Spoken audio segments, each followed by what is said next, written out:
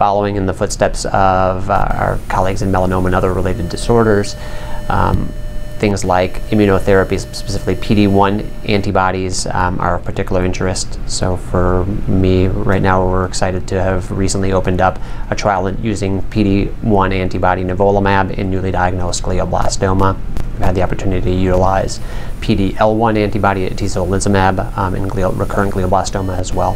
So I think those are two very exciting things. I think the other areas that I'm particularly interested in that have a lot of promise are thinking upstream from the PD-1, PD-L1 axis, so thinking about IDO and targeting IDO inhibition. I think the field of glioblastoma clinical research is at the forefront in that sense, that it's really sort of looking at sort of the next steps, what's going to go after PD-1, PD-L1 blockade once we've investigated that fully. I think what many people are substantially interested in is going to be the utilization of not just blocking one checkpoint, but think about blocking multiple and what the best combination of things to do, or using checkpoint blockade in conjunction with other either traditional cytotoxic chemotherapies or anti-angiogenic therapies.